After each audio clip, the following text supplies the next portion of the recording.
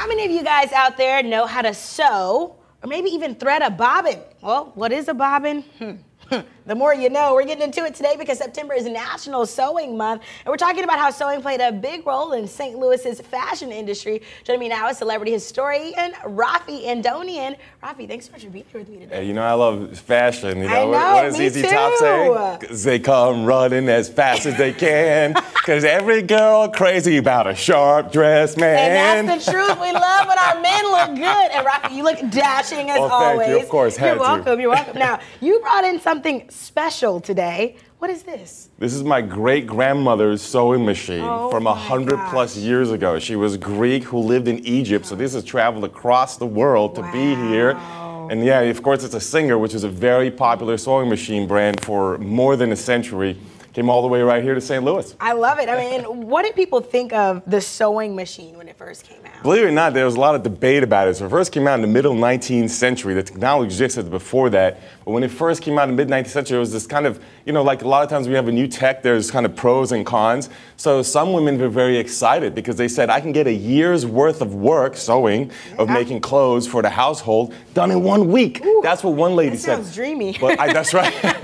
And that allows me to participate in social life because they felt like they were excluded thanks to being tied down working. But on the other hand, there were other women that said, no, it's not the same thing of the supple touch of the hand with the bone and nerve and fiber and the touch that you have.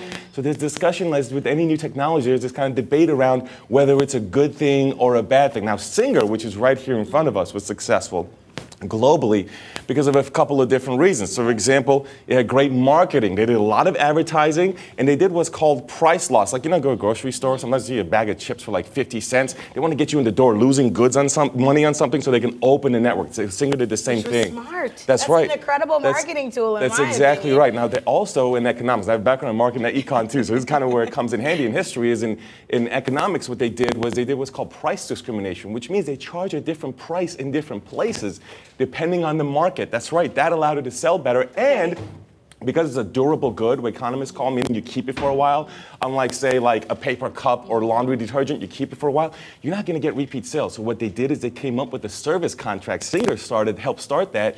So you continue to go back for the maintenance, so they continue to bring in revenue. That all starts from the sewing machine. We still use it to this day. Think about a car. A car is a durable good. You're not going to buy a car every year. So what does a car dealer do? They give you a service contract. Come on back. Exactly. Get your oil changed. Get your tires fixed. That's how the sewing machine is thought about. And then the Singer, with those marketing and economics tactics, continues to spread it around the world. I love this. I mean, who knew there was so much history about it? And you mentioned that kind of debacle. And it affects us today. I know. Is it a good thing? Is it a bad thing? Right. But we say now it's a good thing, right? We enjoy it because it's retro, right? But now think about it at the time, though, that we're talking about, in the late 19th and into early 20th century.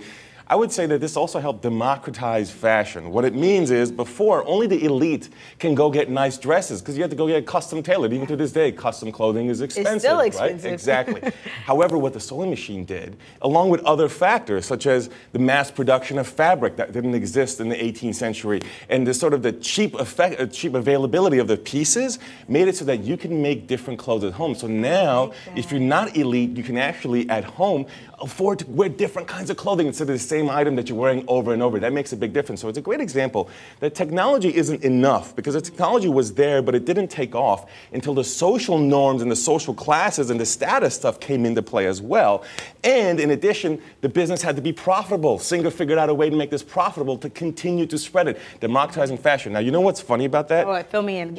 Make me laugh. Well, what's funny about that is how things change over time. So the New York Times called this the best boon to women because of freeing them up, right? A lady's book said it's the queen of inventions until later. You see, technology kept changing and social norms kept changing, and you had what's called the ready-to-wear dresses that we think of now. You can go get a dress ready to wear off the rack because now it's getting cheaper and cheaper.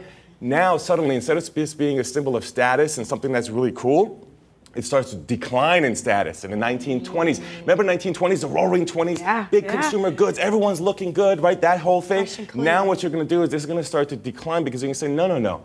Me, I don't want to be making clothes at home. I want to buy it off the rack. So it means housewives go from production to consumers, and that's how it starts to decline. Oh my gosh, and there's so much history about the sewing machine. I'll just say real quick, St. Louis ties in because of fashion, because St. Louis is part of with fashion The industry. boom.